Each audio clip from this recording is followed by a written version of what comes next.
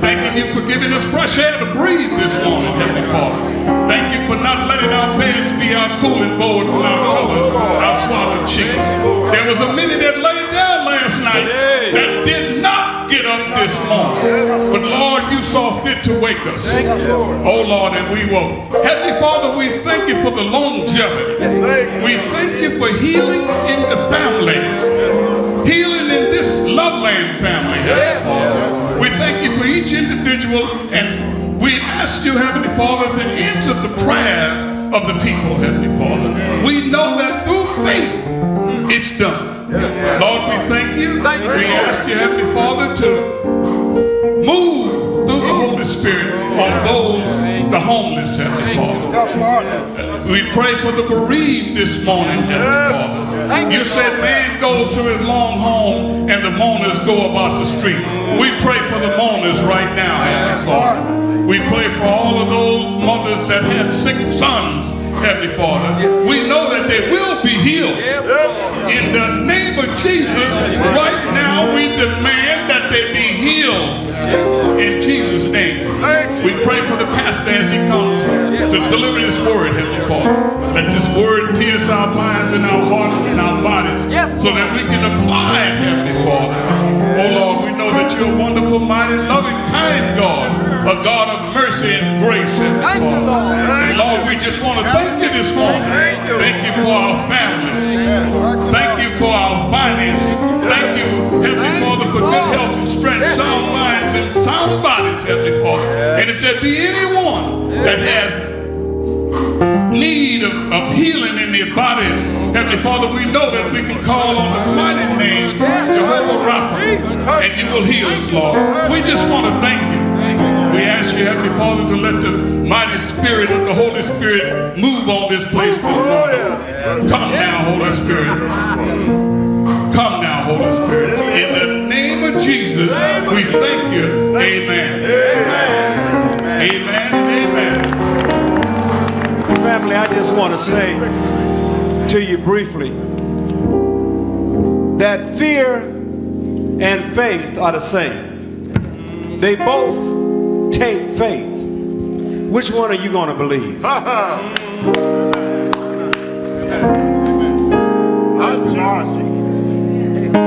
counted victory. Victory. Amen. We counted victory. Yes, sir. Victory. Because it's already done. Yes, sir. Many of you heard this song a number of times, and it says, I can't stop now. I can't stop now because I counted victory. Oh, no. Anybody out there know what I'm talking about? Sir. Come on, Loveland. Does anybody out there know what I'm talking about? All right. Yeah. Praise you. And it says, I can't stop now.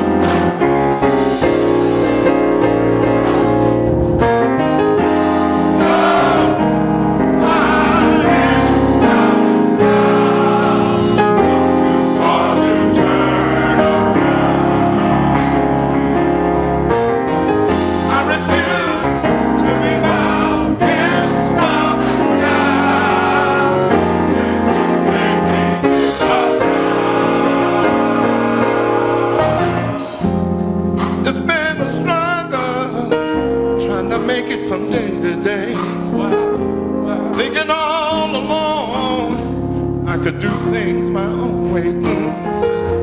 But this last time almost got the best of me. But now I realize you're the only one I need. Say it now, no, I can't stop now. Said I've come to turn. I refuse to be bound.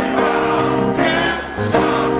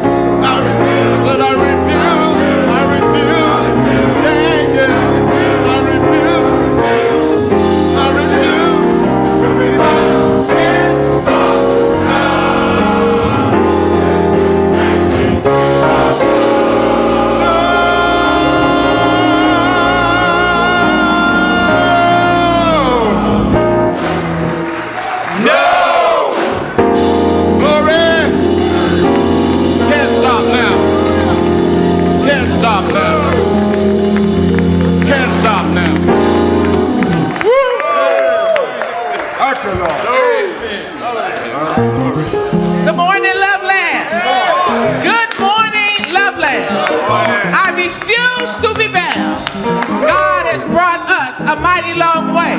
And so why should we stop now?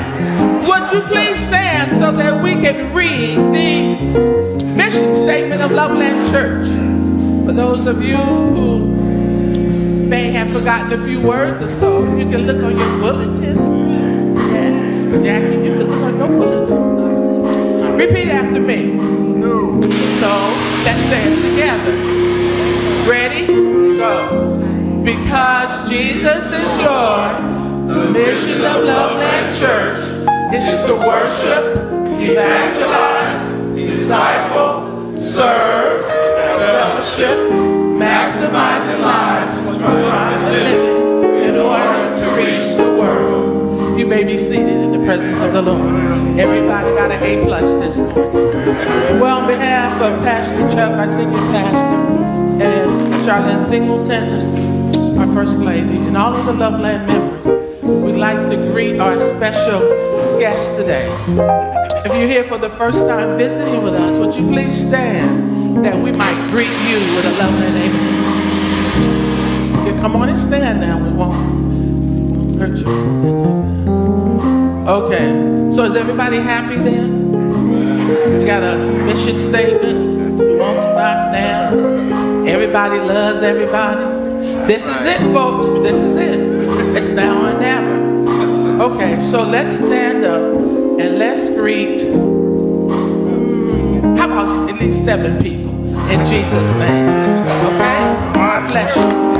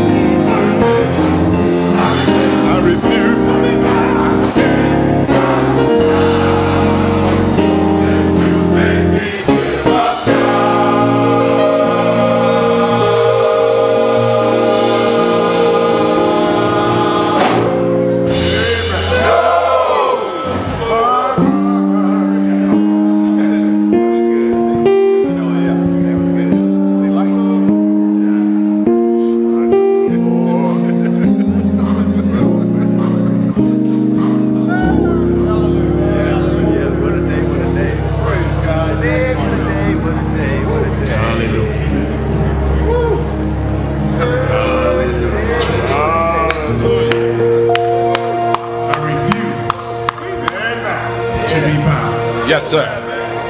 Can't stop. Can't stop. I refuse to be bound. To be bound. I can't stop. Can't stop. You know, this is my favorite part of, well, one of my But I like it when we get to a point to stop asking and just start worshiping. Yes. I like it when we just start recognizing who He is. This is a part that I can say, okay, Bobby, I'm going to come to you in a minute, but right now I'm going to serve my Father. Say it. Worship Him because He is the Lord of Lords. Yes. He is my Savior. And I want to give it all to Him. Yes. This is that time. And I want to invite you to sing along with us. Worship. Yes. And if you feel the need to stand on your feet and wave your hand and surrender, I'm not going to tell you to stay seated. I'm going to tell you just go ahead and stand and lift it all to Him and surrender. I want this to be our corporate. I'm going to come down to you in a minute. I'm going to expect you to worship with everything that you have. This is a moment of worship, an attitude of worship all across the church. Amen. I want everybody in the neighborhood to know that Loveland is worshiping right now. Yes. I want everybody on 4th Street to say, you know what, Loveland is worshiping right now. I want the people over there in the apartment center to say, you know something, Loveland is worship right now. This is where we are right now. Can I say hallelujah? Can we say hallelujah? Hallelujah. If you want to surrender all to Him, come on, say it. I surrender it all to you, Father. I surrender all. Come on, if you believe it, say I surrender all. You just go ahead and surrender. I surrender it all to you, Father. Hallelujah. Hallelujah. This is awesome. Thank you, Jesus. Such an awesome God. You're such a marvelous God. I surrender all to you.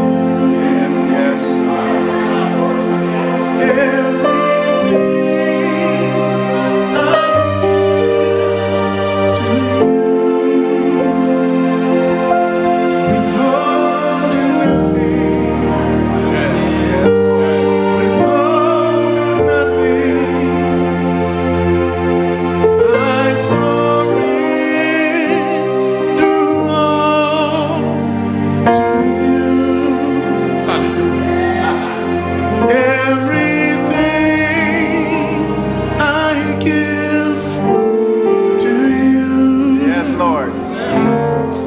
Withholding nothing,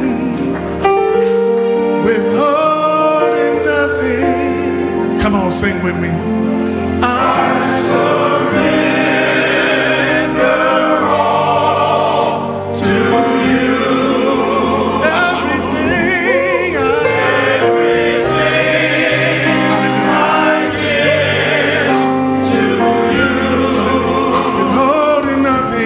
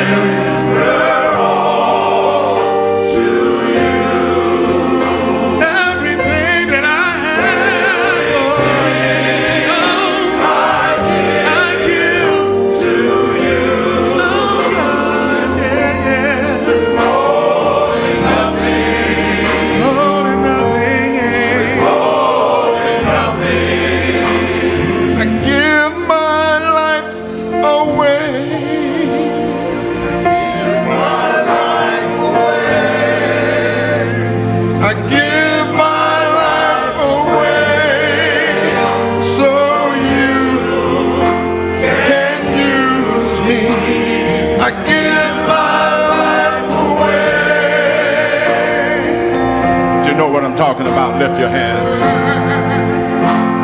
I give my life away so you can. I give my life away. I give my life away. Come on, sing with us this morning. I give my life away so you can. I surrender. I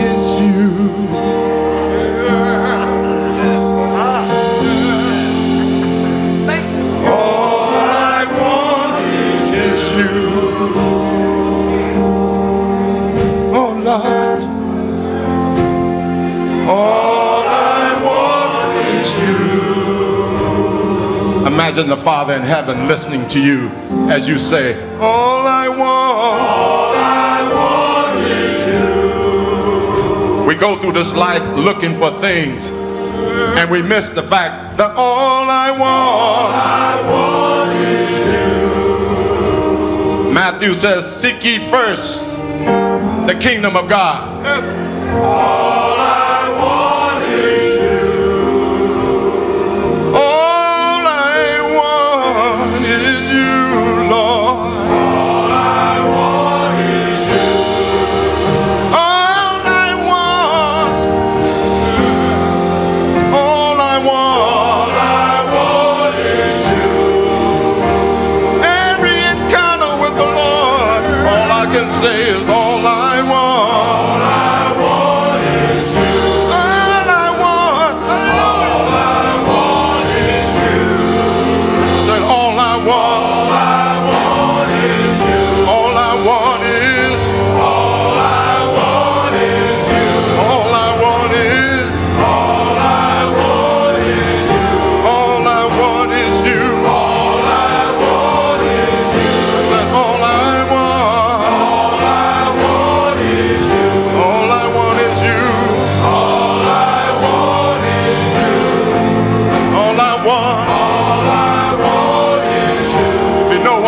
About to sing with us. All I want is you. All I want is you. And all I want is. All I want is you. All I want is. Give myself away. I give myself away, Lord. Give myself away. So you can use me. I give myself away, Lord. Lift your voices unto the Lord. I give myself away, so you can use me. I said I give myself away. God, oh Lord, I give myself away.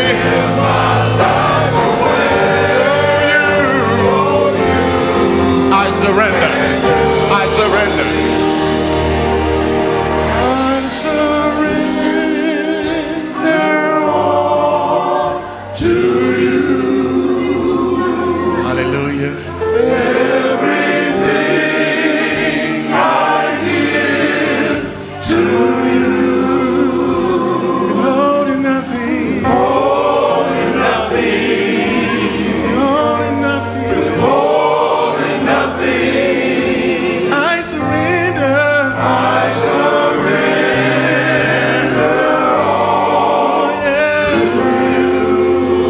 Everything that I have, Lord. Everything that I have to you. Oh God, yeah, yeah. Withholding nothing. Oh God. Withholding nothing. Come on, say I surrender. Come on. I surrender all, oh, yeah, to you. Come on, sing. Everything I give to you. Withholding nothing. Hallelujah. Come on, sing. Withholding nothing. Come on, sing and sing. Worship, worship. Holding nothing. Holding nothing. Come on, I surrender. I surrender all. Come on, worship him. For he deserving to be worshipped. Everything. Come on, worship him. I give to you. Oh Lord, I give myself. Holding nothing. Holding nothing. Holding nothing. Withholding nothing. Withholding nothing. Withholding nothing. Withholding nothing. Withholding nothing.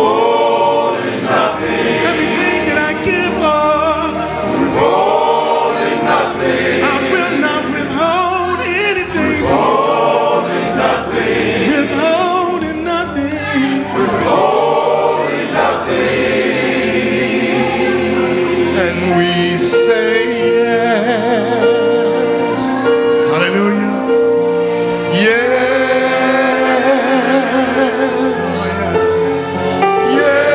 Yes, Lord, yes. Say it with us this morning. We say yes. You know what I'm talking about. Yes.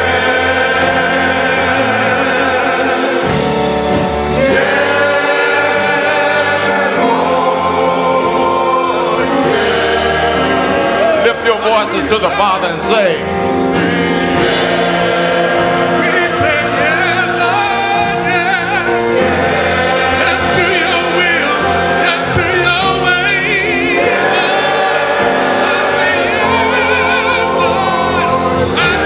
one more time, say it with us this morning. And we say yes.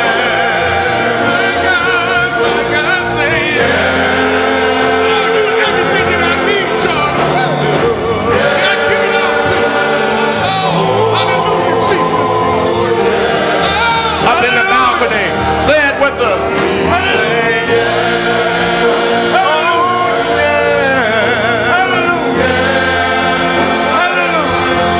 Oh yeah.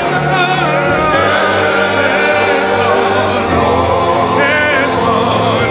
Say it one more time. Say it one more time. Say it one more time. Say yes. Hallelujah. Hallelujah. Yes to your name,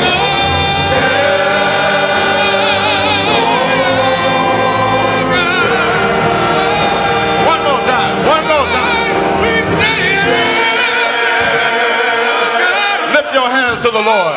Yes to your will. Yes to Say your yes.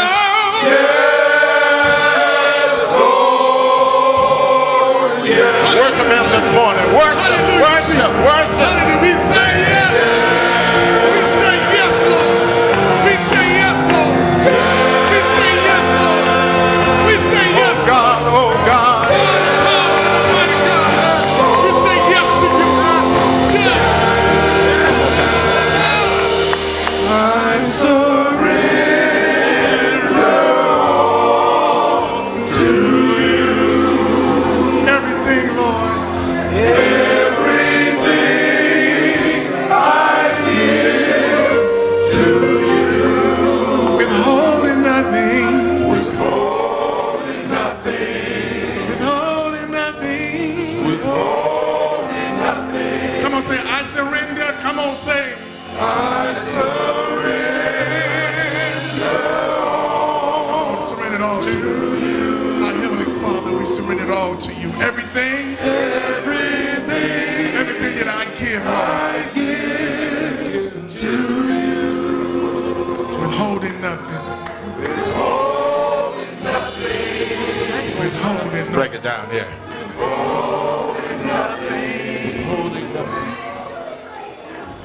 The Spirit led me this morning.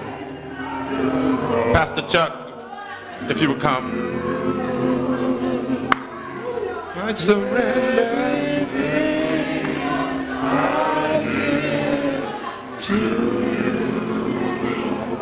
And I'm going to say this openly. And I know we've been on this journey. This journey to go and possess the land. And I say to you this morning, before we get there, we're going to have to surrender all.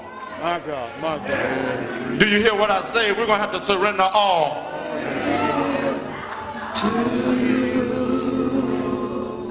And hopefully I don't embarrass him, but the Lord has offered me this opportunity to be part of this journey. And I've watched this man of God go through the ups and downs.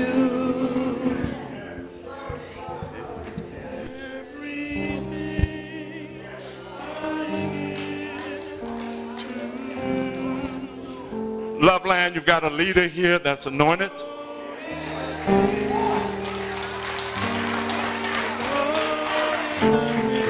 And I'll say to you this morning, my wife and I heard a message this morning that Jensen Franklin gave, and he talked about the gift that God gives you on a tough journey. My God, my God. It's a gift. And we will possess the land. But sometimes in your life, think about your life. My God, my God. The gift that God gave you as you went through your life, through the ups and downs, and your health not that good, your children are going crazy, and you go through that and you cry out to the Lord. But in the end, you see his mighty works. Woo! Somebody know what I'm talking about. It might be one day, it might be 20 years, but God will reveal himself. Yes, why don't you don't know. So I say to you, stay focused. And I say to Loveland, surrender all. Surrender all. Jesus. Surrender all Jesus. to the Lord. And the scripture says, seek ye first. Yes, yes. I'm not here to preach this morning, but he says, seek ye first the kingdom of God and all of his rights, and all these things, we will get the land. Yes, sir. Keep your focus, keep your head up. Finish the race. My God. Persevere. And I'm saying that to all of Loveland. Persevere. I know it's been tough. I know it's been tough. I've heard the stories. I've heard the disappointments from you. I've heard it.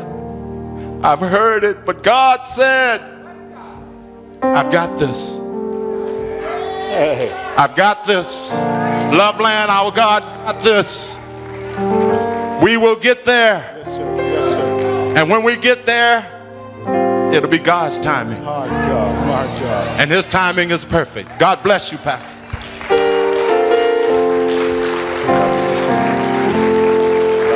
know, I need to talk to you about this year. God spoke to me this morning about you. I didn't know you were wow. Oh my God.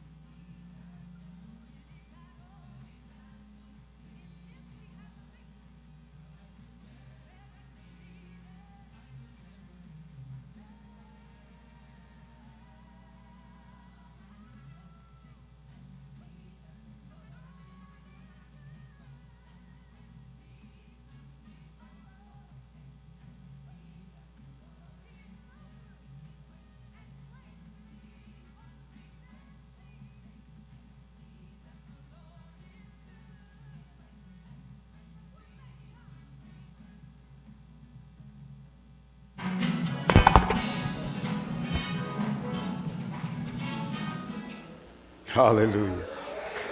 Give the Lord a hand clap for praise. Amen. Amen. Thank you. Male chorus. Men, wow. Wow, we. Give the Lord a big hand clap for our men's chorus this morning. Amen. Wow. I knew it was going to be good. I was told. And I was warned that it was going to be something special this morning. And indeed, it has been. You know, I was going to wait till later. I tried to say it while the mic was off. But early this morning, I didn't know that you and Edith were praying about this, and God was speaking through Brother Jennings and Franklin to you. But what a blessing, because he was talking to me this morning on the same subject, and it involved you. And so just such a shock. You know, you never should be surprised when God does something. But my goodness, sometimes it's a little bit of a surprise to find out something you shouldn't have been surprised about. Praise God. God said it, there's no limit. No limit. Say it again, Deacon Sumter. If God is in it, there's no limit. If God is in it, there's no limit. Praise God. Well, you've seen, listen, you might think you saw the same thing this morning. A little bit different twist on the building this morning. We bless God for you, Dave Whedon, who has been putting these videos together for us and bringing forth out of our vision a piece of it for you to see. Now, get this. When we show these videos, it's not a commercial. You know, our minds can kind of go there. Well, let's try to get us to make sure we give. Well, that is true, but that's secondary, if not tertiary. Our primary purpose is that you might share as the vision unfolds. We want you to be a part of it. Get this in your spirit. Make it a part of your prayer. Take it with you before the Lord. Amen? And as you do, breathe into it by prayer. Breathe into it with a note. Write a note if you see something that you think, make sure you do this or do this or the other. We've warned you that that's not exactly how it's going to be shaped on the outside. The elevations will include the curves and all of that, but we started with function, and then we'll go to aesthetics. So we started with function, then we'll switch to aesthetics. Listen, people say, how in the world are you going to do this? This is going to be one of them apples on the tree too far to reach again. Well, we have a number of reasons why it ought not be so. Let me say again, a number of reasons why it ought not be so. First of all, we started with almost $1 million.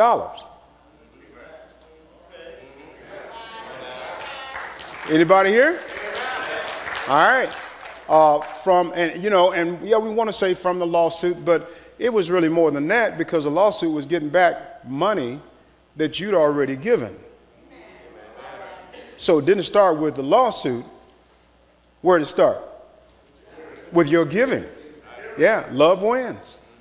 We gave hundreds of thousands of dollars through Love Wins, and so the money was in place. We just had to go back and get it when the devil tried to take it. So that gave us a really good head start. In total, you and I have given nearly $750,000.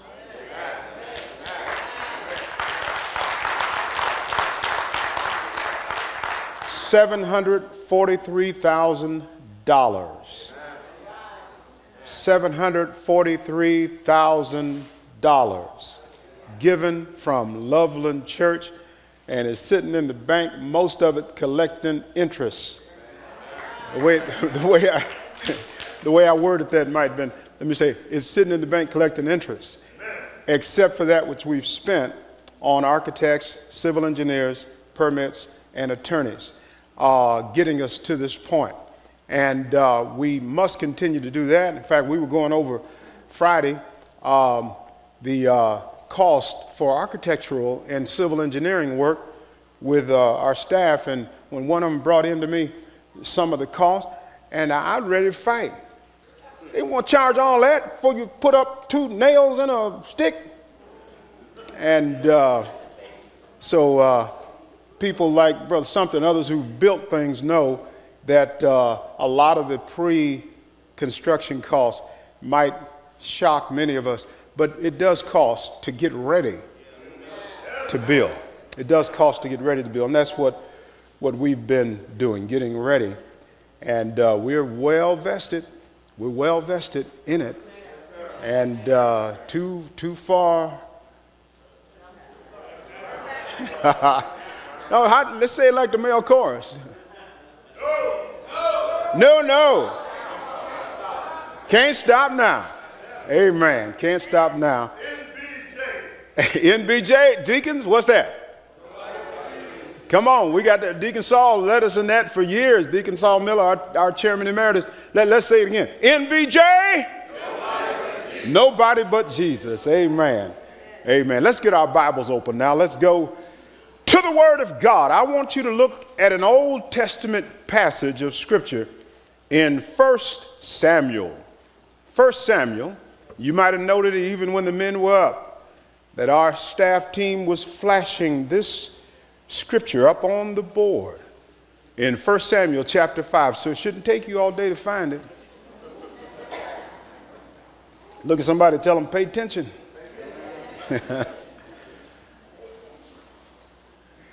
But here,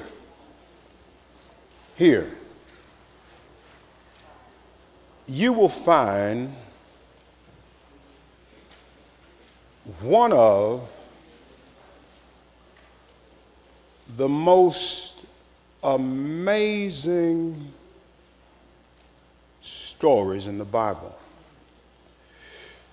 And it is instructive for us as a church.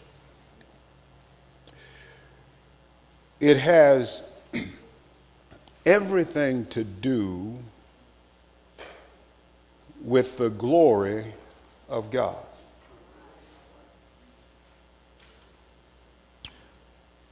Kind of a strange story, but one I pray that you will never forget.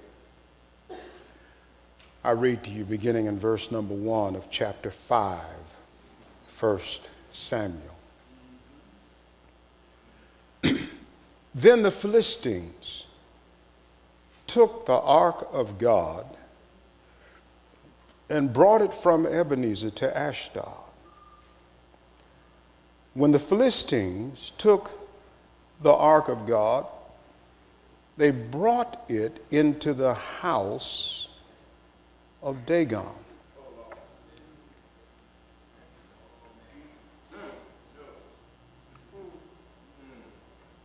And set it by Dagon.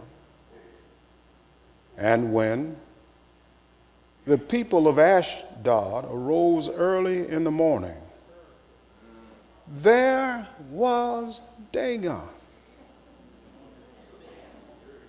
fallen on its face to the earth before the ark of the Lord. So they took Dagon and set it in its place again. And when they arose early the next morning, there was Dagon fallen on its face to the ground before the ark of the Lord, the head of Dagon, and both the palms of its hands were broken off on the threshold. Only Dagon's torso was left on it. Therefore, neither the priest of Dagon nor any who come into Dagon's house tread on the threshold of Dagon in Ashdod to this day.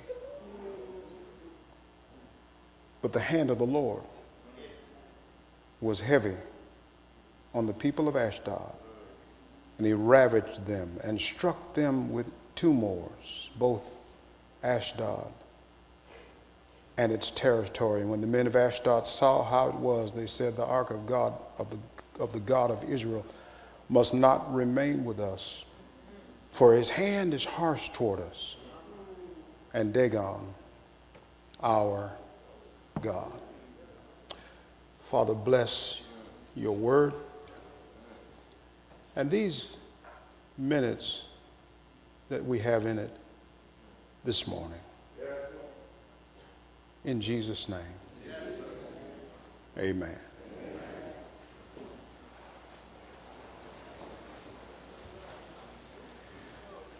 It's generally around this time of the year that stories are broken out of books, resurrected on the screen of the television or movie theaters.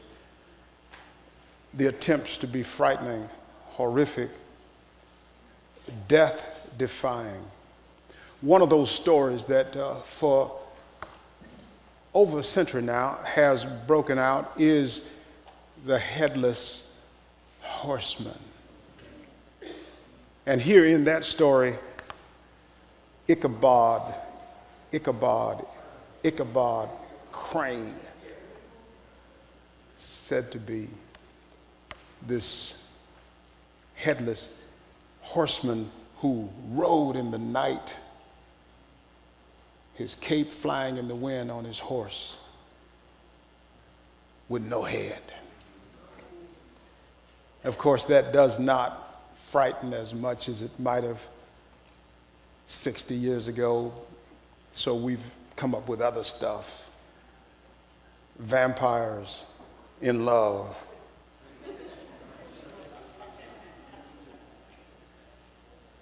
Who inexplicably bite upon kissing, and with an attempt to show the horrific and the terrible and the frightening, men have invented things. But nothing really grabs it quite like Ichabod Crane, because those who wrote the story had the point, even in the name, Ichabod. Ichabod. We'll come back to that in a minute. But here we are in chapter 5 of 1 Samuel with a frightening story. These folks, the Philistines, who had taken a land and dwelt there, and then God promised that self-same land, you remember, to Abraham. And sent Abraham to take that land. They, the Philistines, having come out of a place called Caphtor, probably the island of Crete, years before Abraham. Then Abraham came in, led by the Spirit of God, and God promised him a land which his descendants and we now call the Promised Land. But these Philistines were in the land. They had developed a awful method of worship. They had developed blasphemous practices, dishonoring their own bodies, dishonoring women in particular, dishonoring life with sometimes the sacrifice of children, dishonoring God. And so the book records it this way: when the iniquity of the Canaanites, same folks, had waxed full, then God sent his people into that land. See? So they had this. They had these multiple gods. We think of in theology.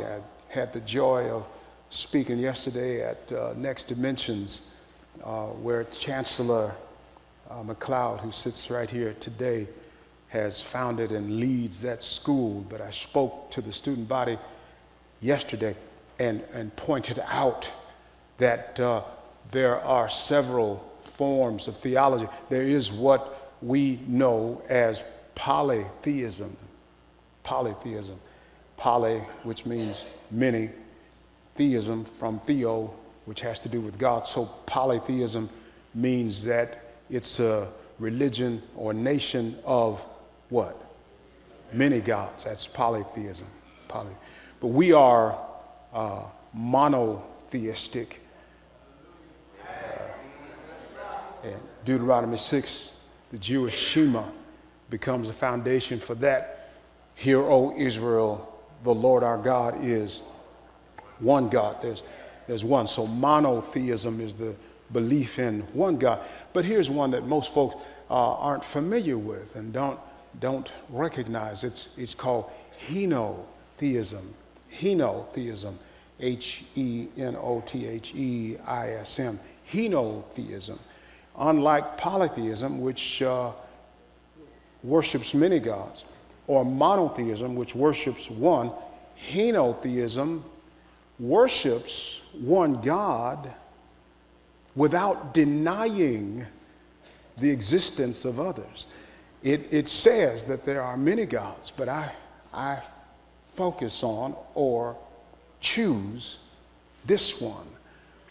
And should that sound strange to us, know that it exists quite abundantly in our world today, primarily in the Hindu culture, where there are people who acknowledge not 10, not 12, not 20, but who say there are millions of gods. But they will choose one of the Hindu gods to worship. These Canaanites, Philistines, were henotheistic. They believed in many gods. And you remember that Elijah and Elijah's main focus, their primary prophetic preaching was against the worship of Baal. Or you'll sometimes hear them saying it in the plural, Baals, because the children of Israel, forgive me if I lecture, I don't want to bore you, but I want just understand it, that Israel, having come into the promised land, had run into these people who were henotheistic, who worshiped many gods. And so though they knew the Jewish Shema, that hear, O Israel, the Lord our God is one God, they were neighbors and friends and co-workers with people who had this form of worship, and the result was that many of them were compromising. And you remember that God condemned that God told them that's wrong. You're being unfaithful. He used the word idolatry, which we might not know is akin to the word adultery. They tie together. So God was saying to them, you're cheating on me. With this worship of many gods. And they did it. And not only did they do it, but you recall that King Solomon, when God blessed him, and King Solomon married many wives, and some of his wives were Baal worshipers.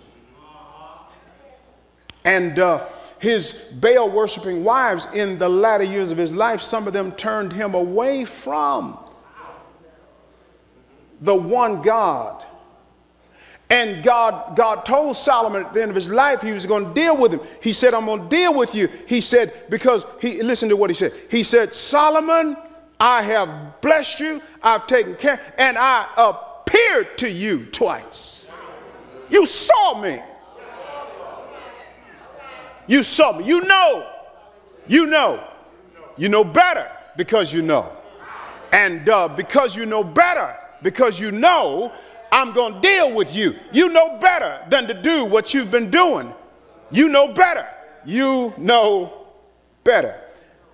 Elijah and Elisha railed against this henotheism, the Baal worship. And it's not so foreign to America. In fact, just a few blocks from here is an Ashtaroth temple. Ashtaroth, perhaps I haven't mentioned that the false god here that they worship, Dagon, was related to Ashtaroth. Ashtaroth is the plural for Ashtar or Ishtar, that Ashtar, Dagon was said to be, you see how confusing it gets. Dagon was said to be the father of Baal. So this God that here in 1 Samuel 5 fell was the father of Baal and the Baal worshipers. He was the father of Baal because of his intercourse with Ishtar, Ashtoreth, the female goddess. The male god got together and produced Baal. Baal and numerous Baals were worshipped. Dagon, this god here in 1 Samuel 5, this god was a god who, if you saw his visage, what he looked like, Dag in their Canaanitish language is the word for fish. And so he had the body of a fish. Are we going too deep this morning, should I say? He had the body of a fish, the head and hands of a man. The body of a fish, the head and hands of a man. And they bowed to worship him. Now, you might note that if you read the 4th chapter, here's what you'd see. Are you with me so far? If you read the 4th chapter, here's what you'd see. Israel had gone into battle against the Philistines. But there was a problem. The problem was sin in the camp. And because of the sin in the camp, the Israelites lost that battle. Not only did they lose the battle, but in chapter 4, you'll see they lost about 30,000 warriors. Men had died because of sin. In the course of losing the battle, and as hard and harsh as it might appear to be that they should lose 30,000 soldiers, they also lost the Ark of the Covenant. Whenever they went into battle, and for the benefit of those who may not know, the Ark of the Covenant was a box about the shape of a coffin, forgive the analogy, but it is a box, and in that box, God chose and assigned them to place the rod that budded, Aaron's rod, the 10 Commandments, one of the candelabra from the old temple. And then God said, my presence. That is, that God would anoint that box. So that ark was anointed.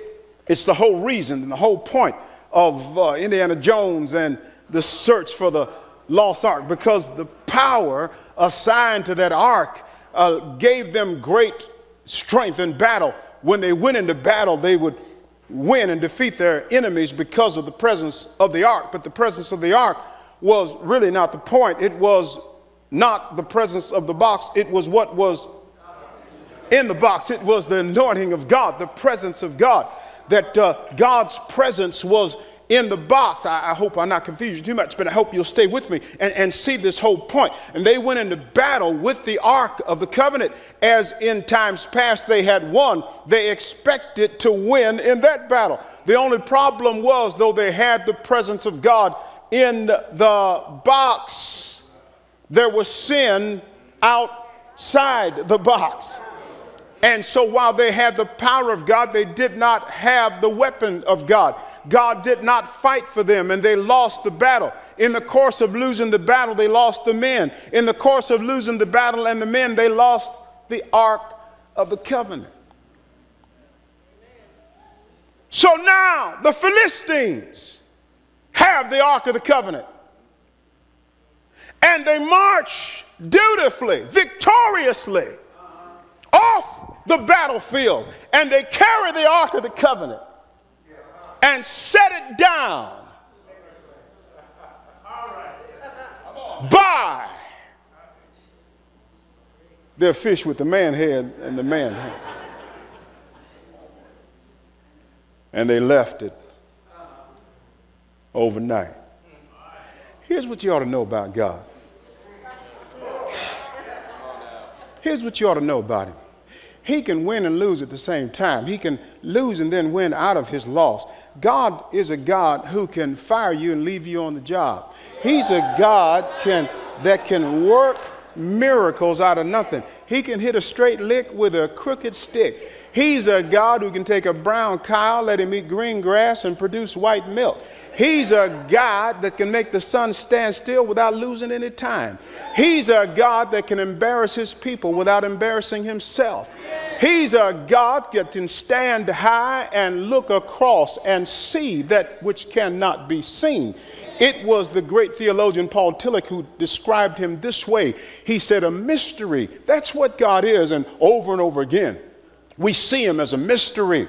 Tillich put it this way, that a mystery is that which even when revealed remains a mystery.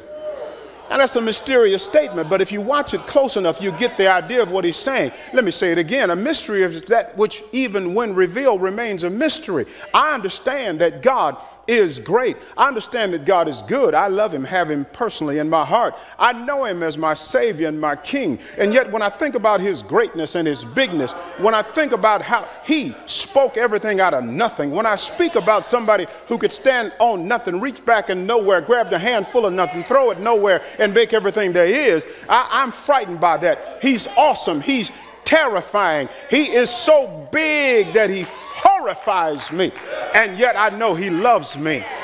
Now that's a mystery. That's a mystery.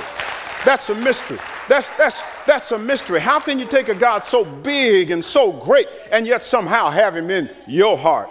How could he love me even though I know that I've sinned? How could he stand for me, die for me, even though I don't deserve it? Now that's a mystery, but I do have the revelation.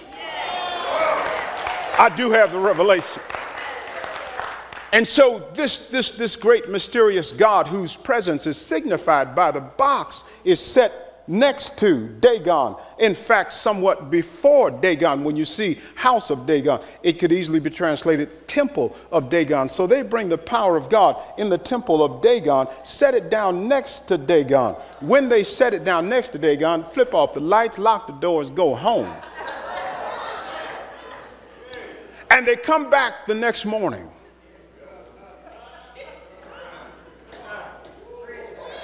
Something strange has happened. Something odd has taken place. They come back the next morning and they find the ark sitting right there where it's always been sitting.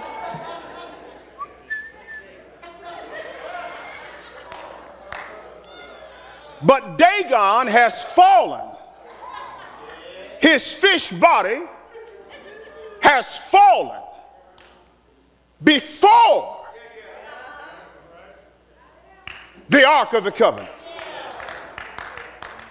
Well, somebody said, well, I didn't know. We must have set it up there kind of crooked. Maybe we didn't get it all the way up there on the thing like it ought to have been. So, maybe the earth shook a little bit. Doesn't have four edges like that ark has four edges. And, it fell. So they picked it up and they put it back. And they came back the next morning after locking the doors, turning off the light and going home. They come back the next morning, and this time, as if to make his point,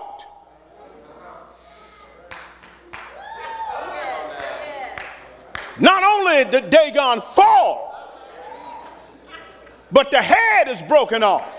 He can't think. The hands are broken off. He can't do a thing. It's a shame to start with, but watch what takes place. Dagon now is prostrate. He's prostrate before the Ark of the Covenant. Let's look at this. Let's look at this first point in these few minutes that we have remaining, the presence of the glory of God. Somebody say it out loud with me. The presence of the glory of God. Look at verse number 3. Look at verse number 3. Here's what it says. And when the people of Ashdod arose early in the morning, there was Dagon fallen on its face. I like the way the scripture put it, its face, not his face. Its face. Its face. Because it's simply a statue. Its face, to them a god, to them a person. But its face, acknowledging that it's simply a carving of stone. Its face, not his face.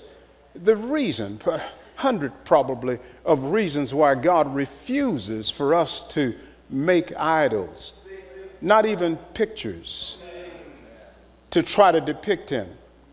If I had a picture of God, and whether that picture be some beautiful brunette photo of Jesus, and we set it here at the top of the church. I'm not knocking anybody who does it, but folks would tend to bow down to the picture. Here's the problem with bowing down to a picture, a statue, a carving. Somebody had to hang it up there. Well, you don't get the point. What's wrong with that? What's wrong with that, you might say, preacher? What's wrong with somebody? It's a sorry God that needs his subject to hang him up.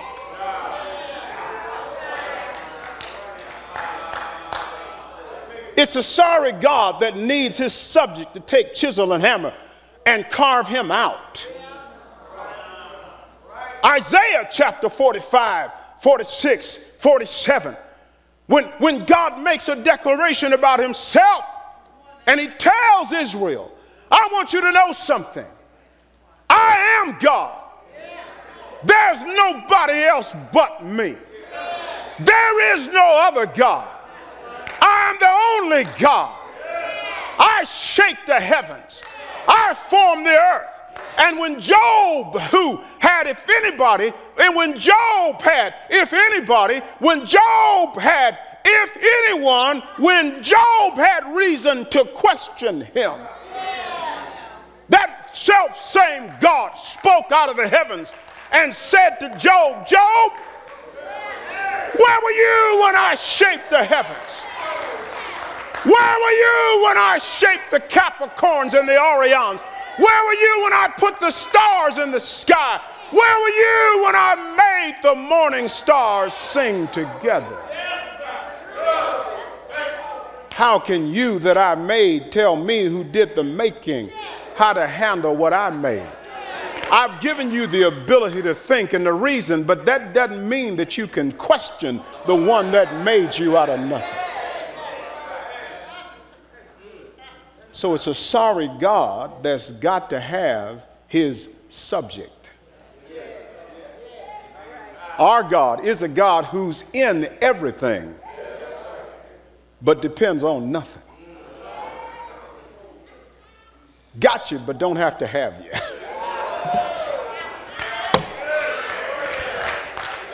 Loves you, but does not need you. Understand something about God. He's God all by himself and don't need nothing else. Here's his point. Even in the midst of this awful calamity of a battle that has been lost, in the midst of defeat, he shows himself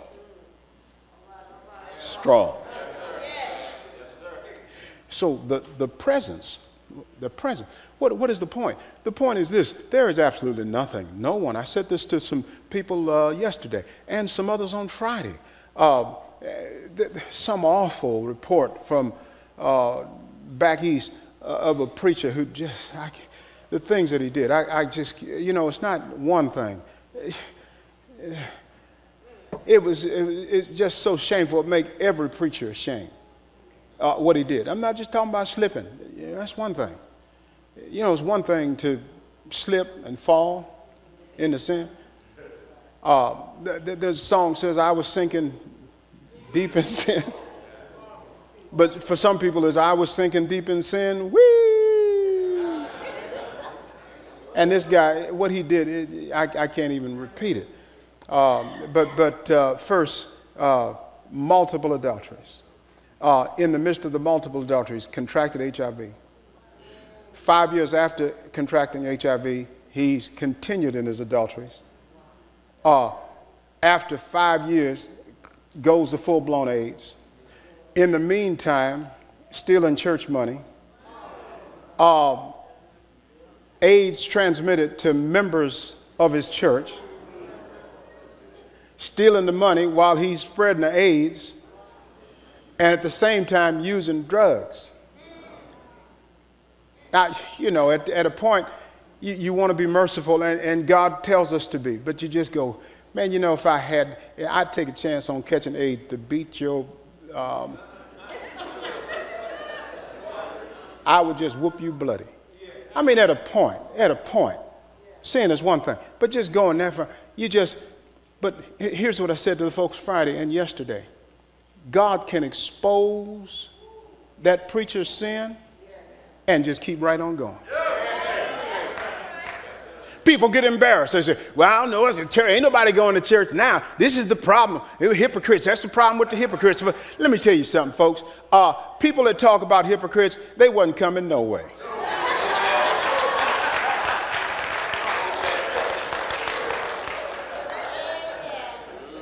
And God can use the stuff I just enumerated about that preacher back east. He'll use that to save some soul. You don't hear what I'm saying?